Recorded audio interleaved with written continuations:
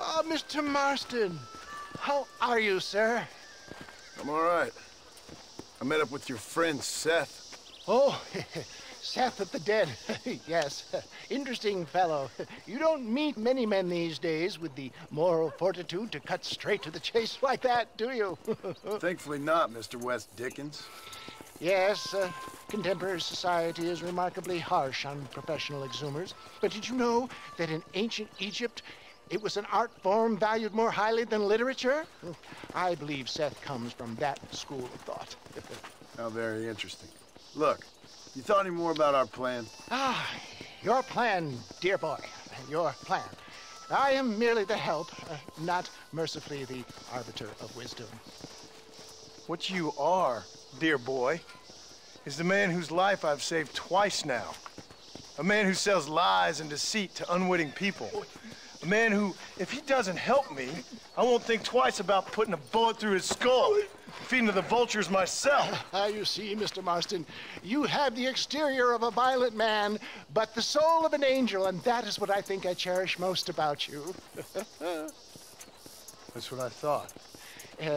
But before we can attend to your particular problems, we need some extra lubricant to oil the machinery of business. And this being America, that lubricant with which we concern ourselves is money. Money? What are you talking about? Oh, we need weapons. Armor plate for the wagon, extra hands, and I need some danger money. So, let's sell some more of these cures. Sell cures? Around here? Do you want to see me lynched? Oh, no. The sport of kings. Racing, my friend. The sport of kings. A noble activity without reproach. Exactly the kind of activity where a lying, cheating degenerate like myself can prosper. But come, let's finish the loading and we'll discuss it as we drive.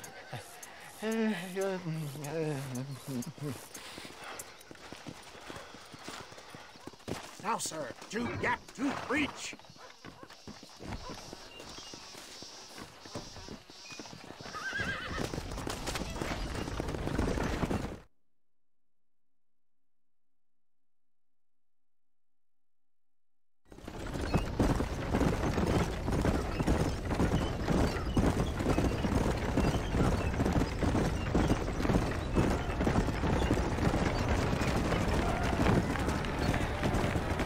Here we are, John.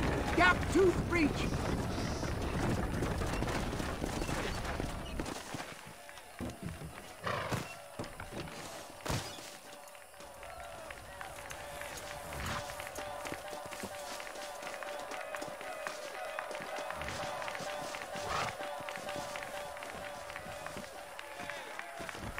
Drivers! Y'all know the rules, but for you newcomers, this here's a fair rate. Keep to your manners and let the faster cart pass. So now that's been said, y'all can get to running each other off the road like always. All right now, counting to three. Ready, set, go!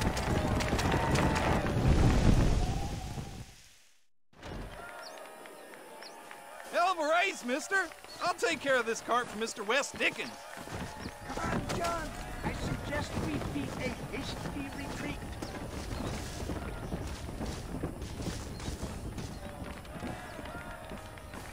Right, best remove ourselves from the stage before somebody decides they want their money back.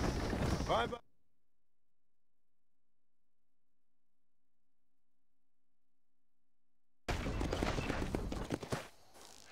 Well done, sir. Well done. Having you as a ringer has netted us a fine profit. We seem to be wasting time, old man. Oh, patience, my friend. The Trojan horse cannot run before it can walk, if you'll forgive the metaphor. Next, we need to procure some grand and overwhelming firepower. And for that, you need to contact an old friend of mine. Goes by the name of Irish. Irish. Yes, he's an interesting kind of fellow. He usually can be found in Armadillo or some other town around here on some bacchanalian revel or such. Great. An alcoholic arms dealer. What could be better?